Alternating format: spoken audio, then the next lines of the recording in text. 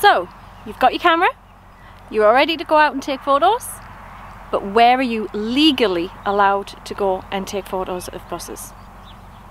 A few things that you need to ask yourself before you make the decision whether or not you're in the right or in the wrong.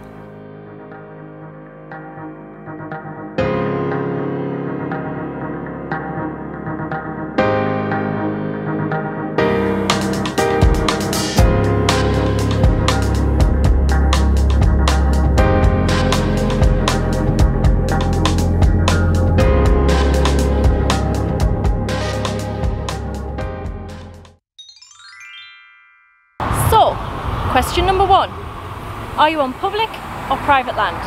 Because it's very important.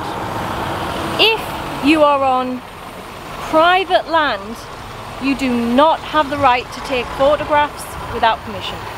Full stop. No, oh but I'm not hurting anyone.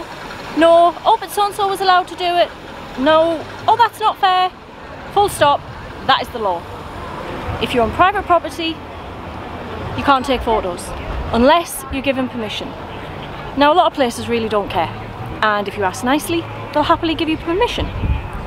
Train stations for example, but it's their choice, it's not your choice. If you're on public land however, you can take photographs. You can't be moved on by private security, they can't inspect your equipment, they can't stop you taking photographs. The police can move you on if they believe you're causing a nuisance or an obstruction. So for example, if you've got a massive great big tripod and you're blocking a pavement, stopping people from getting past, yes they can move you on, okay? But that's it. That also goes for adopted highway, which is a privately owned road pavement but is maintained by public money. So if the council maintains it, you're pretty much assured that it's adopted highway, and there you can take photos. But bus stations are usually private property, so you can't walk in and take photos, not legally. You might get away with it, they might let you do it, if you ask nicely they might say you can. As we all know, a lot of them don't, and they're in the right, not you. Next thing to consider. Can you take photos of people? If you're on private land, again, no. If you're on public land, yes. But there's a huge caveat on that because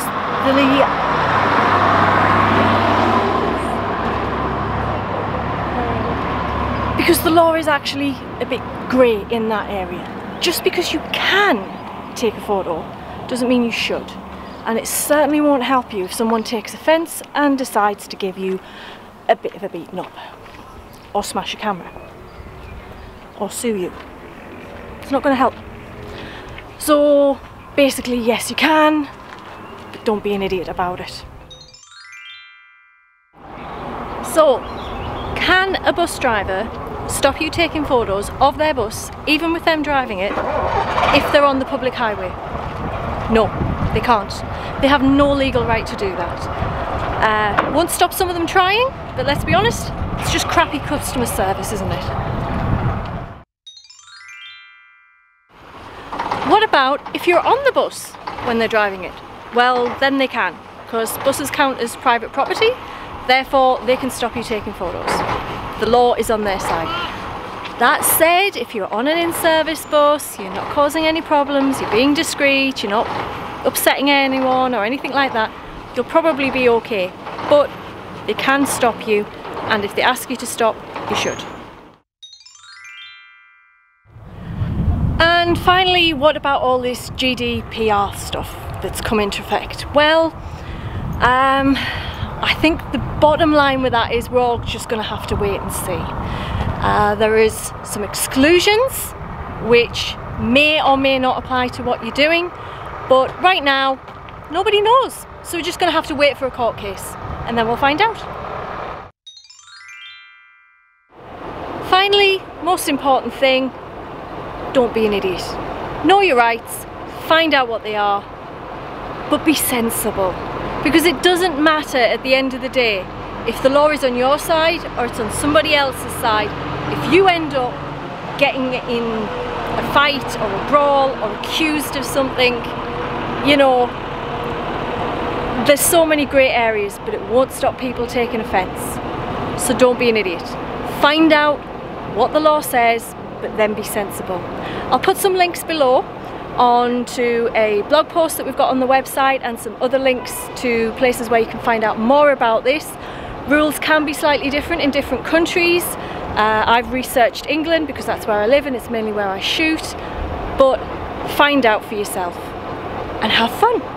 Take care. Click like, subscribe, comment, etc. All those things.